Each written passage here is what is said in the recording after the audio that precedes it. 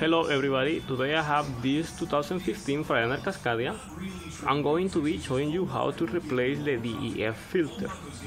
It is good to service the DEF filter every 150,000 miles because over the time it captures a lot of stuff that the DEF is contaminated with. So it is good to replace it after 150,000 miles to keep the DEF pump healthy.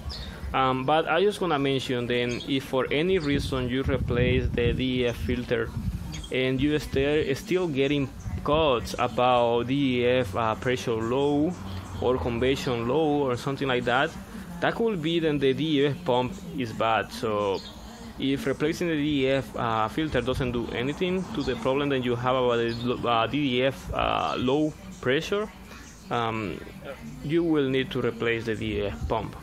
Anyway, the DEF filter is located behind here, so I want to remove this cover just to get more access because this truck has that little lid on the bottom, so it's really hard to access. So I want to remove this fairing over here.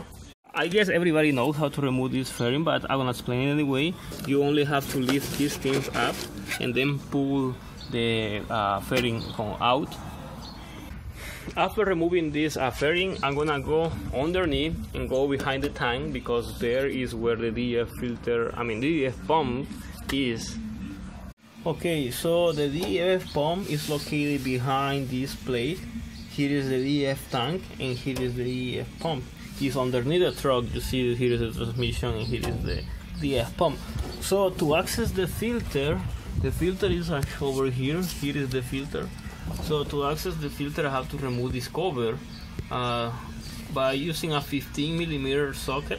I'm gonna remove these two, and there is one on this side. So I'm gonna remove these 3 bolts to remove the cover completely. Okay, now we have access to the DEF pump. It is located here. So this is the DEF filter with this housing.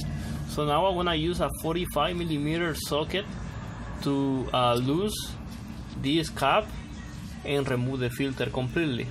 Once the filter gets loose, remember to place something to collect all the DEF, then you're gonna drop when you remove the filter completely.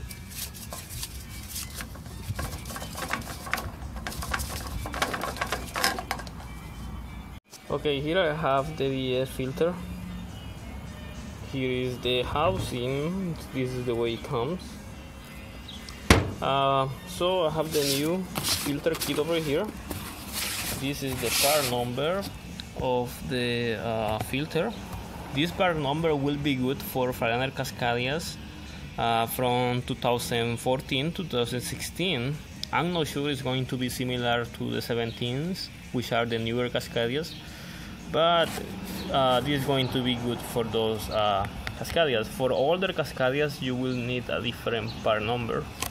The filter kit comes with the filter and the housing, this little rubber piece that goes in the housing, and some lubricant over here. It is a weird lubricant, it is for Cummins, but so here we have the housing and the filter. I'm gonna open it. So what I'm gonna do now is to place this little plastic rubber insulator inside here, but remember we have to remove the plastic before doing the installation.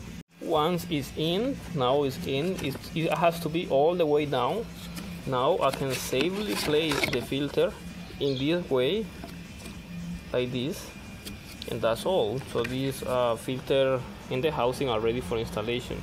So the new O-ring is already over here. As you can see, this is the new seal for the housing, the filter housing. So all you have to do is to apply some of this lubricant that comes with the kit.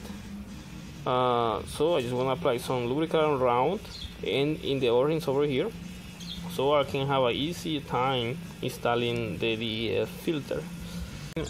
After adding the lubricant around the seals, this filter and the housing are ready for installation. Just the last thing before installing the filter is to check underneath for any component, any seal or anything stuck in this area. If there is any, just clean the area very well before installing the filter. So now to install the filter, all you have to do is to align this, insert it all the way, and then start rotating this like this, and then I'm going to tighten it, and that be all. Now, after placing the filter back on place, I'm going to install the cover back, and that be all. Okay, so this is all I'm going to show you about the DEF filter replacement on a Freightliner Cascadia. This process is going to be a little different for older Cascadias because the filter, it has a smaller housing, but the basics are very similar. How to replace it. It is located in the same area, in a different position, but in the same area. Now, after the DEF filter replacement, all you have to do is to clear the codes or perform a regen, depending the type of codes that you have active. So that way the codes will go away, and you will check the DEF pressure or the problem that the truck was having related to the DEF problems. So this is all I'm going to be showing you about the DEF filter replacement.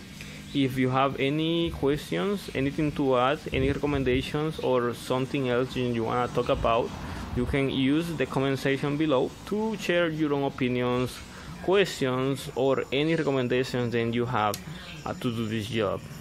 If you like to support my channel, you can check the video description below, where I have details where to send support to my channel, so I can continue making helpful videos for everybody on the road or in the workshop, or just for people that want to know more about trucks. Like, share, subscribe, and thank you for watching.